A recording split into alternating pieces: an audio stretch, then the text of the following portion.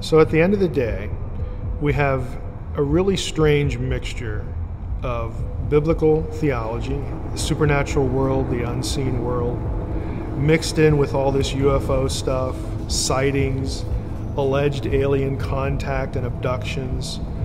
What do we do with all this? How do we process it? I really do think processing is the key. And what I mean by that is we need to be honest. The world is a lot stranger than what we think it is.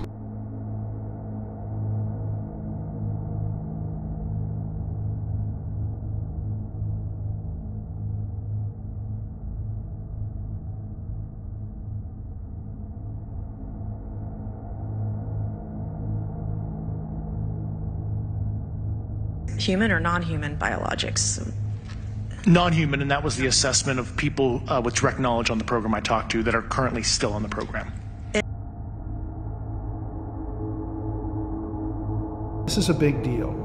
And it's a big deal for me as a biblical scholar because when you get into this subject matter, it's inherently about questions like, what really is humanity? Who put us here?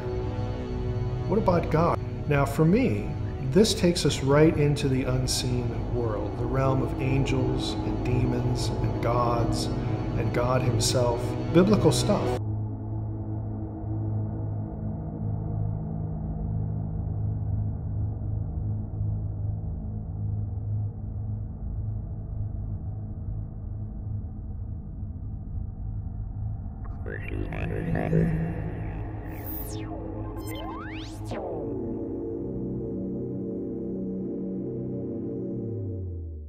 It's been so difficult to get here today. I've said, you know, in the Baptist church, we'd say that the devil's in our way. And the devil has been in our way through this thing. You've stated that the government is in possession of potentially non-human spacecraft. Based on your experience and extensive conversations with experts, do you believe our government has made contact with intelligent extraterrestrials?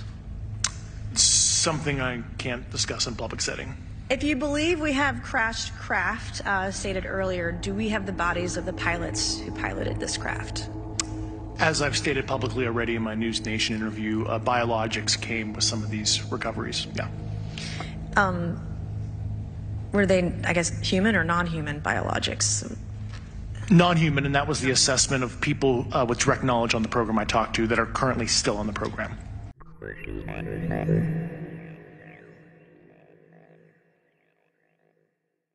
When I look at the mystery or the supernatural in the Bible and I see these things being described pretty regularly of like they were experiencing something. Like if I'm going to take it as like a UFO report.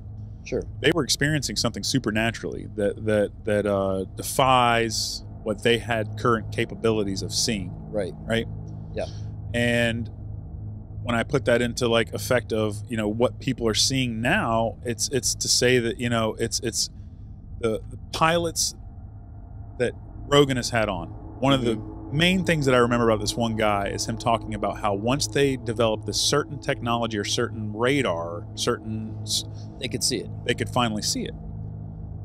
So if you believe in a supernatural and you believe in a natural world, you believe in a heaven and an earth, supernatural space and a earth space, yeah, that they coexist. Sure. You know, that however you want to define that, the Bible uses those words, right?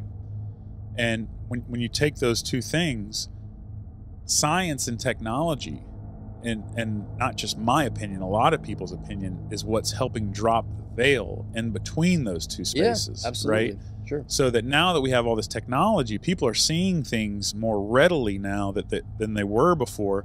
And before, some people were seeing something. Yeah. You know what I mean? And you know, my claim is that the scriptures have are truth, and that the stories that are contained in there are ultimate. You know, what's the word I'm looking for? This is the source that I'm going to, right? This is the place that I believe truth to be. But you take all the other cultures that are around, and they confirm it with other stories and other things that are going on supernaturally.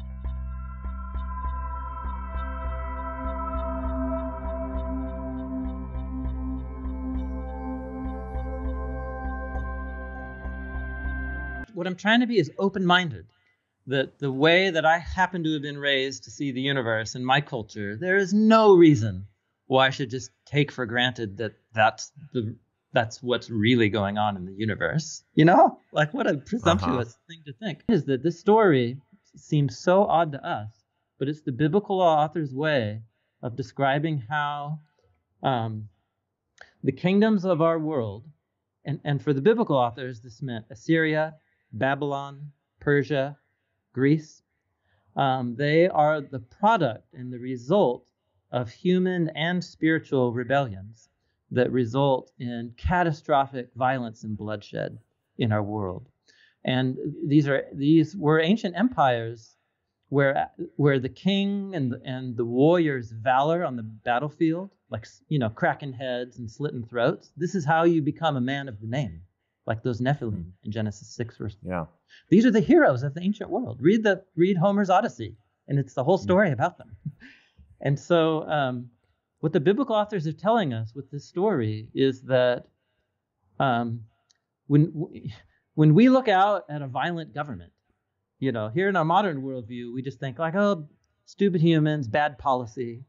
And with the biblical authors, what Paul the Apostle wants us to see, and this isn't just Paul's idea, this goes all the way back to Genesis 6, is to say, no, man, there's two realms overlapping here.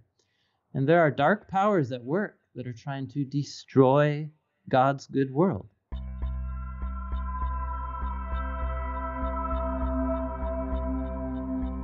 As knowing what we know about the size and complexity of the cosmos, how do we get our heads wrapped round the claim that, to quote, the creator of the entire universe has chosen to live uniquely on a small ridge called Mount Zion near the eastern edge of the Judean hill country? And he may even be quoting from you there, Tom. So do you want to comment on that? That is a quotation. Yes, it's a quotation from one of my books. And that's something I was struck by enormously when I first lived in Jerusalem, which was back in 1989, and saying the Psalms day by day. I was staying at St. George's Cathedral and taking part in their morning and evening prayer. You realize that the Psalms are saying this kind of thing. I have chosen Zion for myself. This is my habitation forever. And when you say that in England or America or somewhere, it doesn't strike you quite as forcibly as when you're in Jerusalem and you know you're talking about that little hill just down the road.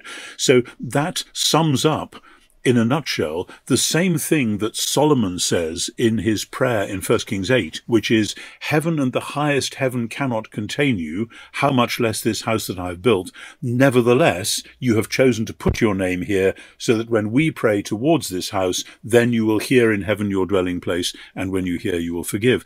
And so it's woven into biblical theology that God is vastly greater than anything we can imagine, and yet has chosen to do this very specific thing.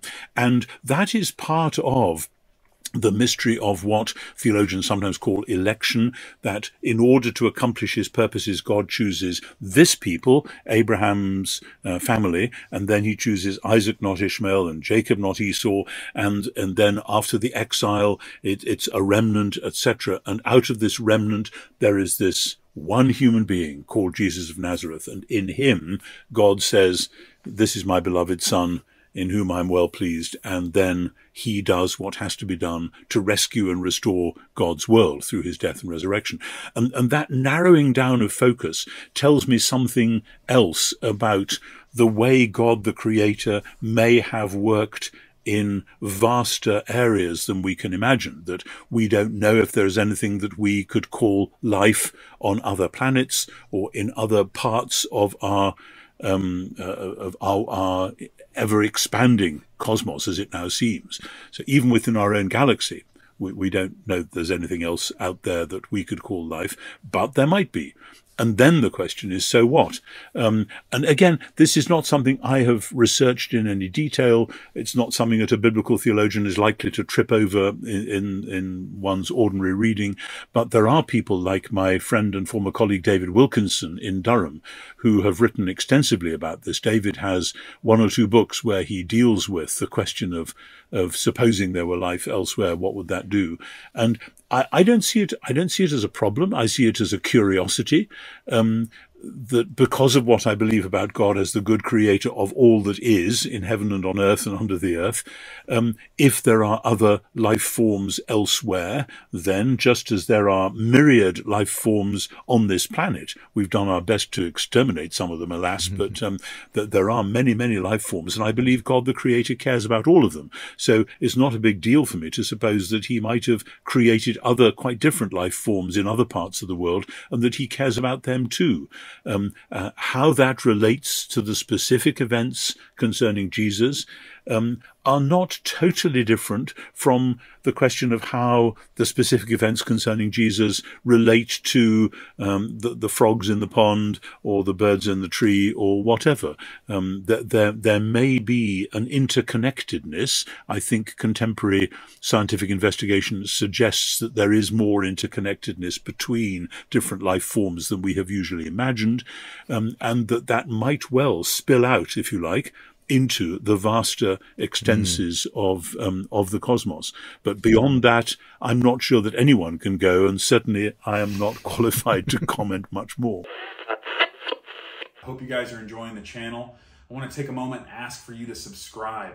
We're growing rapidly, and I am so grateful for the reach that God's given this channel, but I want it to continue to grow so we can help get this message out about the good news about what God's done for this world and the hope that we have in Jesus. So if you could take just a quick minute, it's only a second to you, but to me it means a lot. Just press the subscribe button for us. Click on that and follow us.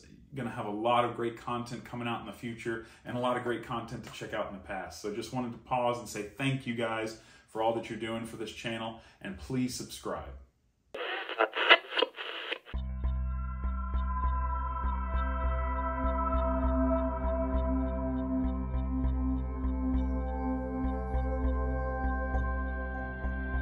One of the reasons why a lot of Christians are troubled by the idea of whether there could really be aliens or not, either in the past or in the present, is that, well, the Bible doesn't describe them, the Bible doesn't mention them, and so that becomes an argument against the idea, so that if they showed up, ooh, that troubles us, there goes our Bible out the window, because the Bible never said anything about that. So they'll take a stand that it can't be true because of absence in the Bible. Well, if you really think about it, that's a pretty poor argument, because the Bible doesn't mention a lot of things that we know are real, like cars or microwaves or toilet paper, okay? There are lots of things that aren't in the Bible that we just know are real. Another one is the image of God. If there are really aliens out there, then humanity is no longer unique. Now, when I put things that way, you can already tell that people are sort of predisposed to understanding human uniqueness and the image of God in a very particular way. They'll equate it with intelligence.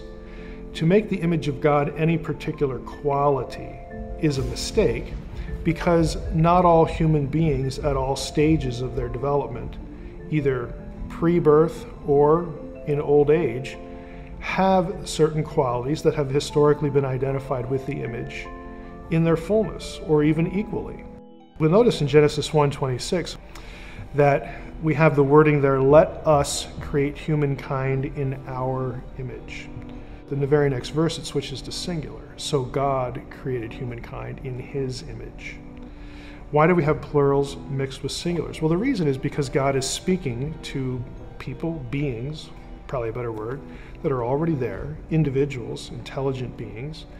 They're the sons of God from Job 38, that were there present at the foundation of the world. He announces his intention, let's create humankind. But when he actually does, only God is the creator. All the verbs are singular, all the pronouns are singular. Only God is the creator. So the plural language is important because he's referring to the members of the spiritual world, the heavenly host. He's bringing them into the conversation about imaging. Let us create humankind in or as our image.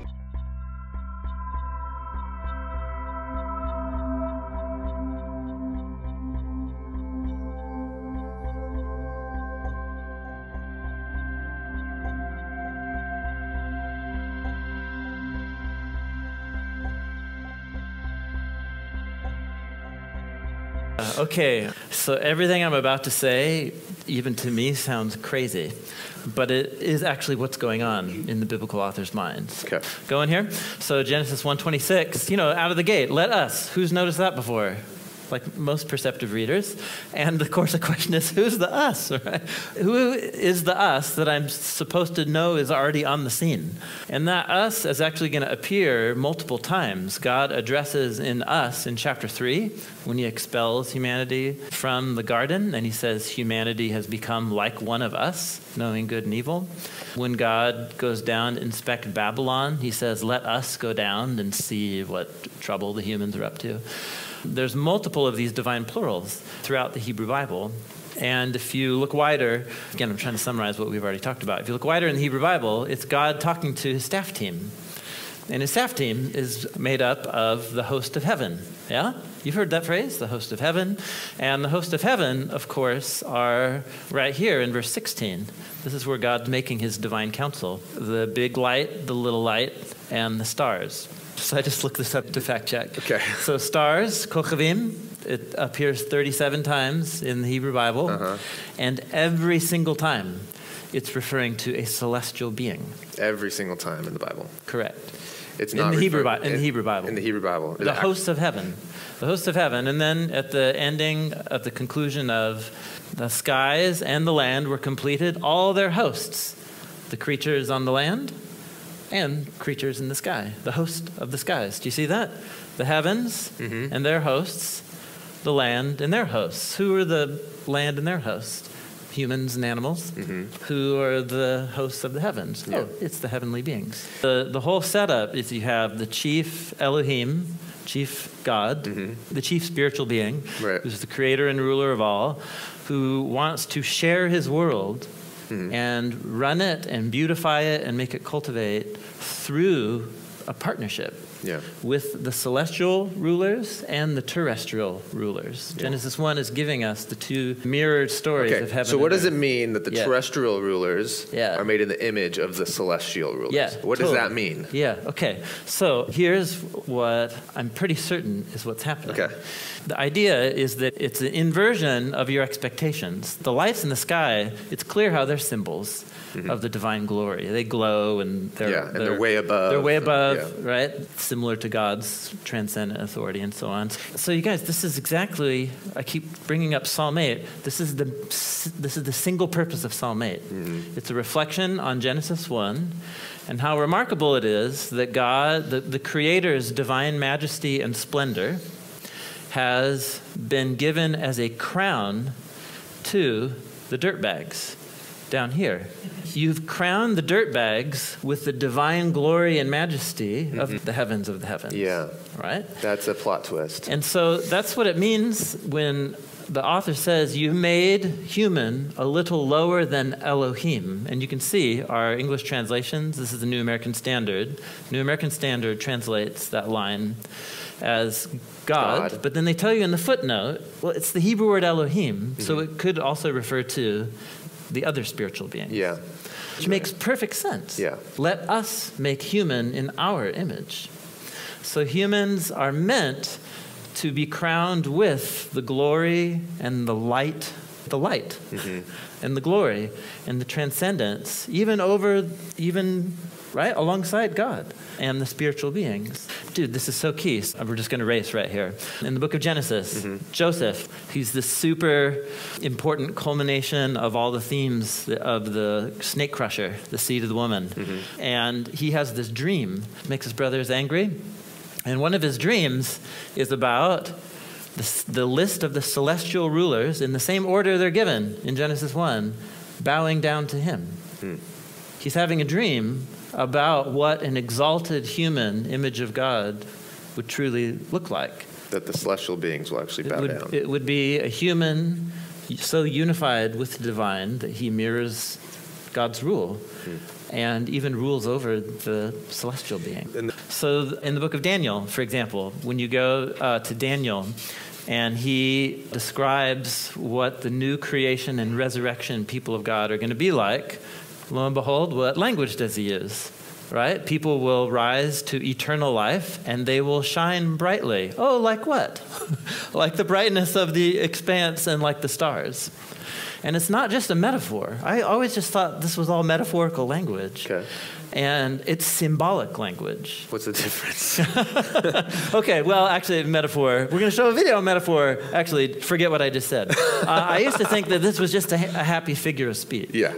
It's a symbol. But it's getting to something very important. It's getting to something. The biblical vision of human existence is that we are made for so much more than we even realize. Yeah. And that our truest identity is to be so unified with God and partnering and ruling this world in the love and power of God that it would be easy to mistake a fully image of God bearing human with the divine glory itself. And so, yeah, and you were telling me about Moses. He comes down from the mountain. Moses is and his this. face is shining. Yeah, totally. You're exactly right. Yeah, when Jesus goes up on a mountain in Mark chapter 9, and he starts talking with the two humans other than Enoch in the Bible who didn't die, who were taken up into God's presence and who both went to mountains and experienced the glory, right, the divine glory. And what does Jesus do?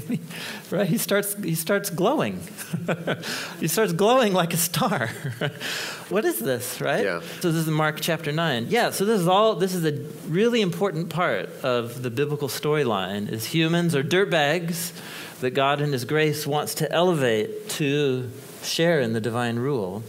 Like the heavenly beings who are themselves symbols of God's light and life and glory. Of course, they don't realize that, and then the whole storyline of the Bible is giving you images and pointers forward to the new creation, resurrection, destiny of humans. Someone on YouTube just thought you said Moses didn't die. So you were referring to Enoch. I'm sorry, Enoch and Elijah. And Elijah. Sorry, yes, Moses and Elijah. Nobody knows where they're buried. Oh, okay. Nobody knows where they're buried. Got it. Enoch and Elijah didn't die. Thank you. But for example, Paul, the apostle, this is in Philippians chapter 2. He can just throw this out there and be like, hey, you know who you are as followers of Jesus in the world. You shine like stars. You're like stars shining. And you're like, oh, that's a pretty figure of speech. But no, dude, he really means it. Your stars shining. Because at the end of chapter 3, he's going to be, listen, our citizenship is in the new creation, in the heavenly realm. And it's not where we're going to go. It's where the heavenly is going to come to us in the new creation and transform our dirtbag bodies into the glorious body, the star-like bodies. Some new kind of body. Yeah, so stars is one of the main images to talk about the glorious nature of the new humanity in the new creation. It's crucially important for the biblical storyline. So this is all going back to let us make human in our image. Yeah.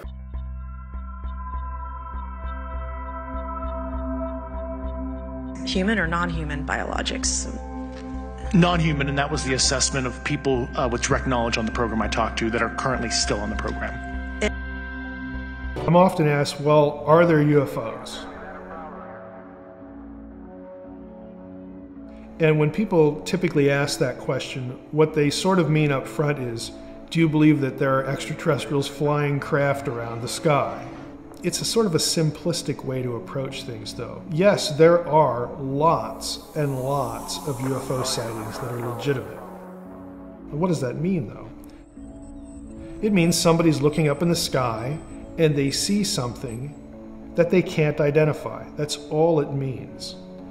Now, even if they're a trained observer, like a pilot or a military person, someone who's used to seeing, aircraft, even they will see things that they cannot identify. They don't really know what that is. There are thousands of such reports every year in the United States. This is not an isolated sort of thing. So if that's what we're talking about, yeah, there are UFOs. The question is, again, how do we process what we've seen? There are experimental aircraft that very few people, even among trained pilots, would know what that thing is. Again, we have a long history of this in the United States. All that said, though, there are some that just defy categorization. There's something about the object, either in terms of the way it changes shape, or you have instances where one will explode, for lack of a better term, come apart and then reassemble. Things like this that just don't seem to fit any of the other templates. So there are anomalies.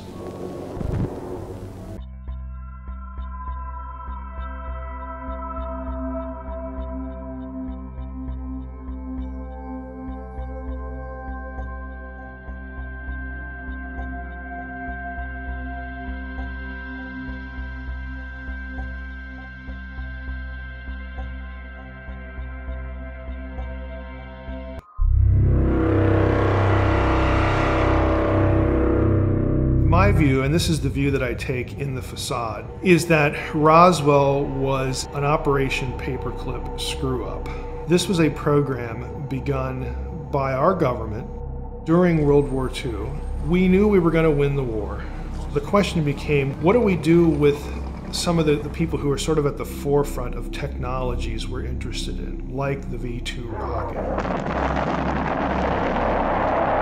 President Truman at the time did not want anyone from Nazi Germany or Japan who was involved in war crimes brought into our country, even if it was for an ostensibly good purpose. Let's tap their brains and get their technological knowledge. There were people, though, who disagreed with him.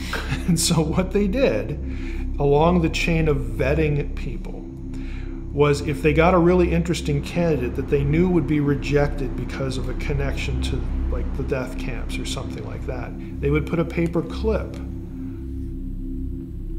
on that person's file. And that was a signal to the next person down the line to pull that file, give that guy a new history, clean up his record, and then pass it on. Now, we got over 700 Nazi scientists into the country working for us in this project. Some of the most famous, Wernher von Braun, who became #2 at NASA, really responsible for a lot of our rocketry, a lot of our space program, and he also became Walt Disney's spokesperson for the Disney's World of Tomorrow. I remember seeing von Braun on TV. He was a Nazi. But again, nobody really knew the exact details of his history because they'd been deflected, erased, or manipulated. What I think happened is we got a number of these people over, especially the ones who sort of knew about exotic craft, flight, modifications, how to build different craft. We know the Nazis were working on wingless aircraft, delta shapes, which, if you go back to the early reports of quote-unquote flying saucers, the reports don't actually say that the craft looked like saucers. It says they were triangular delta craft that moved like saucers skipping across, water, like a stone or a saucer. The flying saucer term actually comes from a case in the Northwest, where I'm at right now. Kenneth Arnold is the big case. He was flying a small plane, and while he was in the air, he saw a number of craft flying in formation. And he said that they moved like plates skipping across a flat surface or water. And he used the term saucer to describe, again, this sort of skipping motion. And out of that came the whole term flying saucer. But when he was asked to draw what he saw, he drew delta wing craft.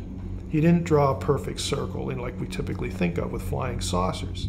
Now we can look in hindsight, and we know, again, some of the things that they were working on. We know the processes that they were using to do this. And these things show up in the Majestic documents. And some also very human technologies. The craft at Roswell, for instance. You'll read about, again, exotic things that, we don't know how this works or what it is. And then they'll have things like gears. Okay? Why would you need a gear in a craft of this nature if it was truly something that could travel through space? There are incongruities there. You have Roswell. This is the place where we stored our nuclear bombs. This was an important base. What would the public reaction have been in 1947, right after the war, to find out that at this base we had personnel who had been working on things from Nazi Germany? I mean, that would have just caused an uproar. Even if they weren't located specifically there, to learn that we had them in our scientific apparatus, that they had not been prosecuted, that their records had been sanitized. And here they are on our payroll, on the taxpayer payroll. That would have just caused an uproar. It's a very good cover story to take what happened at Roswell and call it extraterrestrial or say it's a mystery, because it helps you cover up and misdirect attention from what you're really doing.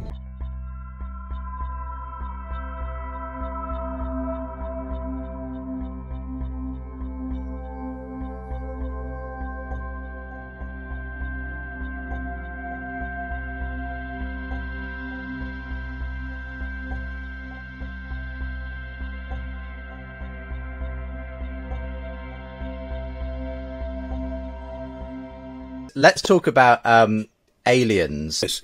Yes, I'm always amused when people use the word aliens, because until very recently, and it may still be the case, if you fly to America and if you're British, then when you come to passport control, you have a choice between US passports and aliens. And I've often thought, okay, I'm an alien, according to this, but I don't have little green ears or whatever. So the word aliens covers many things. And of course, it's just an old Latin word meaning difference, different things, different people.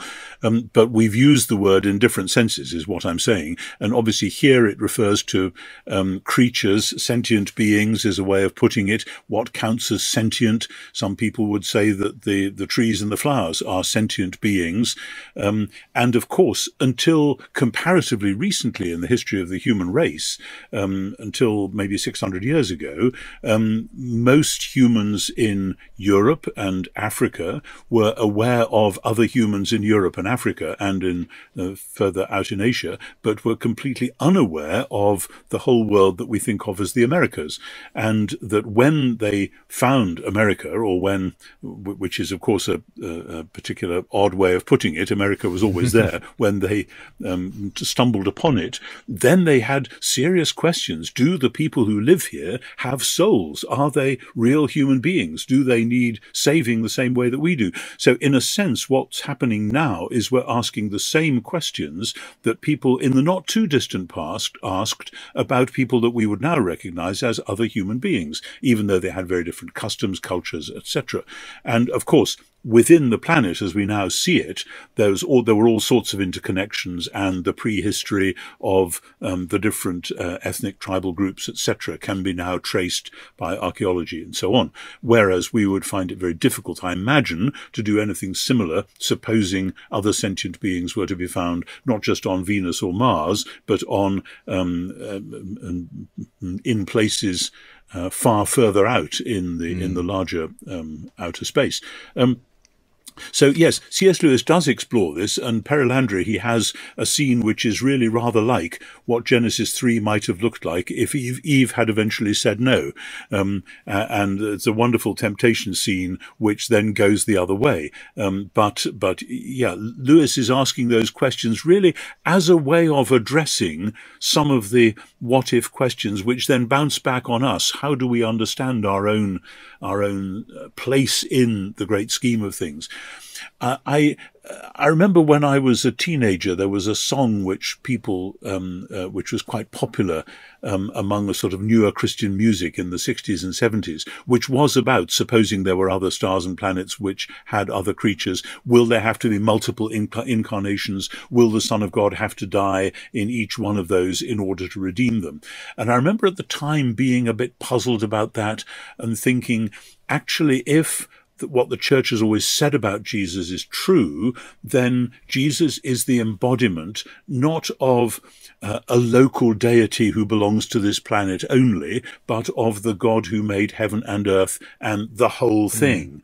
And that just as it's very specific and very odd in a way, seen from the perspective of 18th century universal Enlightenment philosophy. Very odd to say that God came as a Jewish man in one part of the world at one moment in history.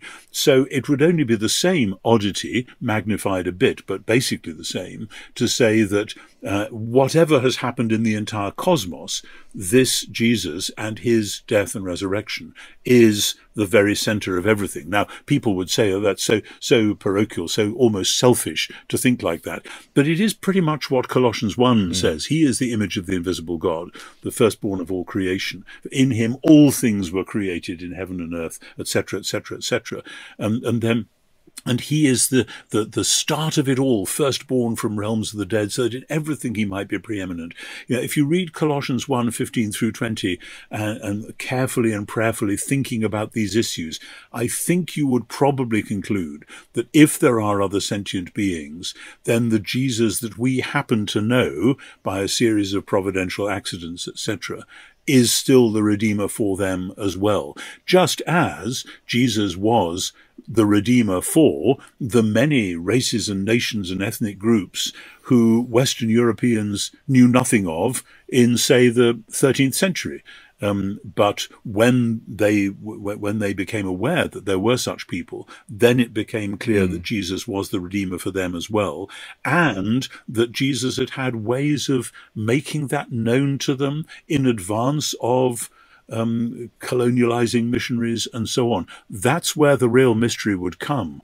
In what way is the Creator God already in touch with them, as it were? And just as with other species within our world, whether the birds and the animals and the trees and the flowers and so on, do we have to assume that whatever happens to them happens through us, or do we not assume that they have their own ways of praising God and of being obedient to God, of which we know very little or nothing? So there are all sorts of mysteries there, but we have to be quite careful, because it is all speculation, and we should not let speculation then outrun our caution, and particularly we shouldn't get so fixed on it that we then ignore the things, the tasks which are immediate and close at hand.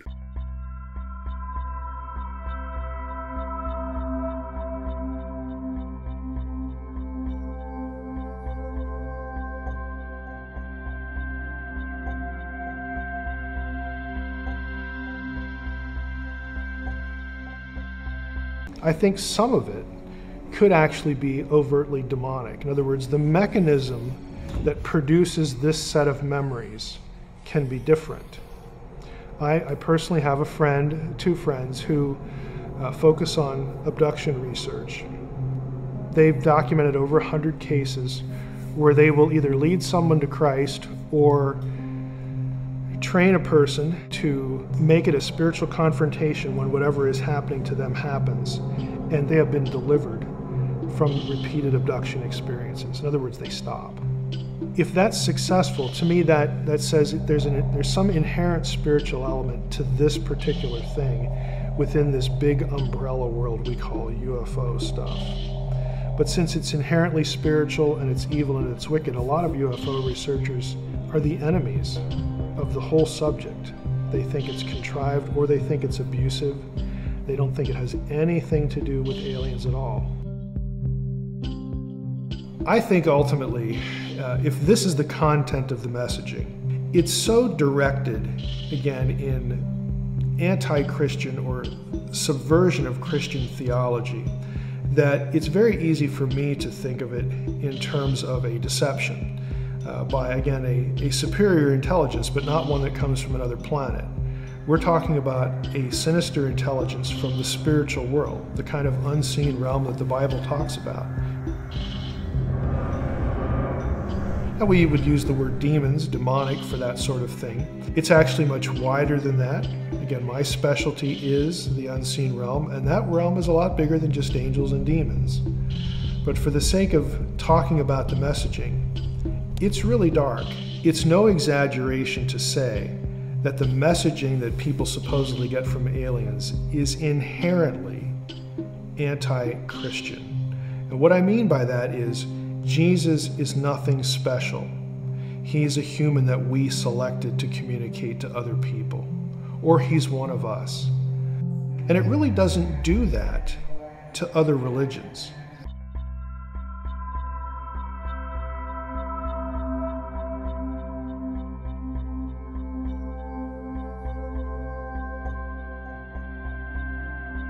So I view this part of ufology as really nothing more than intelligent demonic beings using old lies and repackaging them for a 20th and 21st century audience.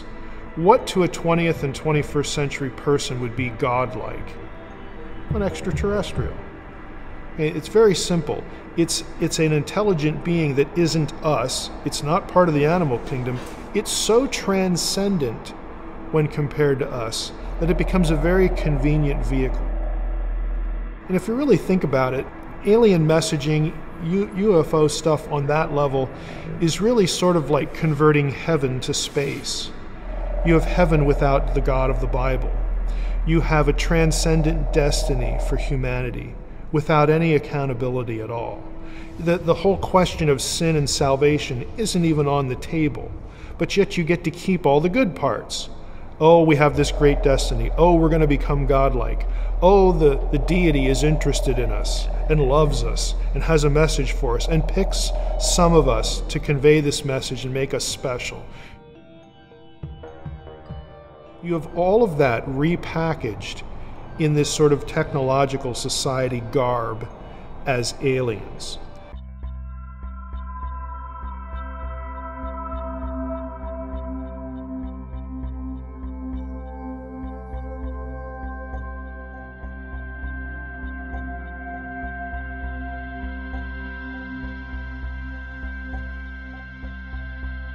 This was their way. It was their framework for talking about dark spiritual powers that are behind the violent empires of our world. Genesis 3:15, when God exiles the humans, what he promises is that a seed will come from the woman who will crush the head of the snake. And so what you're looking for is a human who won't give in to the deception of the snake, but rather who will overcome the snake. The whole point is this leading us to Jesus. As he is the human in whom divine and human, image of God, image of man, heaven and earth meet together in one person. And so the stories about him being tested in the wilderness is about, he is the anti-Cain, and he's the anti-Nephilim, and he defeats the tester in the wilderness, and then he's going to go on to do everything he's going to do. But the point is that Jesus sees himself stepping into this drama between this battle of two realms. And that explains all of his exorcisms and why that was such a big deal to him. But it just strike me as kind of cool, but also weird about Jesus is that, exorcism was such a big deal for him. But if you fit him into this story with this view of the cosmos from Genesis 1, it makes perfect sense why Jesus is going around doing what he's doing, and makes perfect sense of why the Apostle Paul wants to invite us as followers of Jesus to see that these two realms are very much still in operation. Again, if we take off the table the nuts and bolts kind of discussions about, hey, could there be aliens or not? The academic discourse. If we take that off the table and we talk about the spiritual messaging elements, I think what's going on is we have intelligent beings, intelligent, non-human, divine, spiritual beings, whatever you want to call them, trying to control the language of spirituality. A lot of this sort of messaging and discussion really results in, for many people, and again, I think this is the goal of intelligent evil in this regard, redefining things like God. What does that word even mean? Who are we? What does it mean to be human? How did we get here? Who put us here? And what is our destiny? How do we have a relationship with this God? Have we offended him? Is there such a thing as sin or not? But I think the intelligent evil wants to control and redefine the terminology. They want God redefined as a transcendent extraterrestrial. They want Jesus redefined as a messenger from the transcendent extraterrestrial, or an extraterrestrial himself. They want the need of humanity not equated with sin, a solution for sin, but to evolve to be a transcendent being like they are.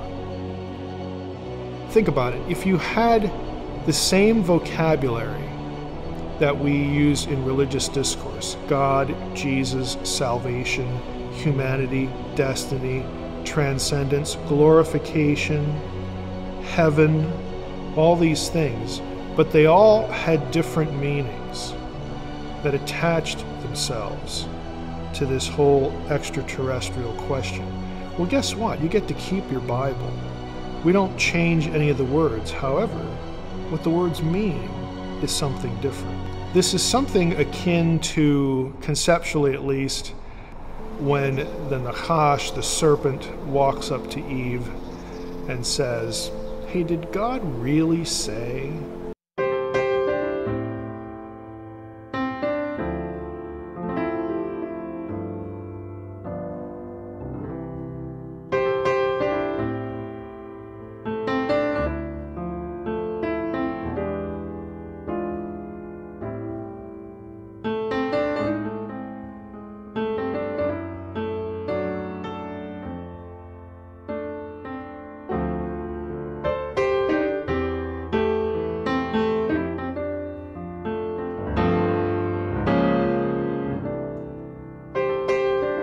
So when Mike goes into a UFO convention, the guy is like a missionary on the mission field, all right? And so he is really honestly concerned about the souls of each individual person that he would talk to. Okay, like I've never heard anybody else who's like, I'm gonna go try to minister to, people who really think that what I have to say is crazy. Because as an academic, as a PhD from the top school of original languages in North America, University of Wisconsin-Madison, you could live your life being so concerned that whoever you are associated with is going to destroy your academic reputation. Yeah. That you will be seen as less than in the academic world, even though Mike had the chops and everybody respected his chops. But Mike wasn't concerned about that. Like, his ministry was to people who are trying to make sense of those things that don't make sense. And that's where aliens and demons comes from. I wouldn't be surprised if when all the views are counted everywhere, that ends up being the most watched piece of media that I've ever done. And then of course, Mike takes on not just alien encounters and all that stuff, but he takes on the ancient aliens and ideology, because it's very much, that show is very much about spiritual messaging. Yeah. And it's very much, in some ways, an attack on Scripture. Yeah. And instead of just brushing it off as silly nonsense and going on with his life, Mike had the patience to take all of these claims seriously. I don't know if that's the right word, but he would take them at face value. Yeah. And he would take people who were proponents of them, and he would methodically work his way through the legitimacy of their claim and then point someone back to Scripture without insulting that person. Yeah, respectful. For buying into that particular viewpoint. Yeah.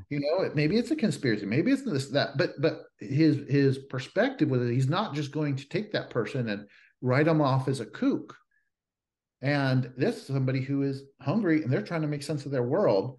I think I can bring the Scripture to bear on that and minister to that person. Wow, what a beautiful description of that ministry. And I guess I could sense it, but I didn't really know it like that. And that's so beautiful, because for him to have that as a mission field, not only did he give, as a respected scholar, did he give credibility to areas that don't normally get any look, but then he took those areas that don't get any look and took the people that are in them, and he was Jesus to them. And that is a beautiful snippet to honor him and his story.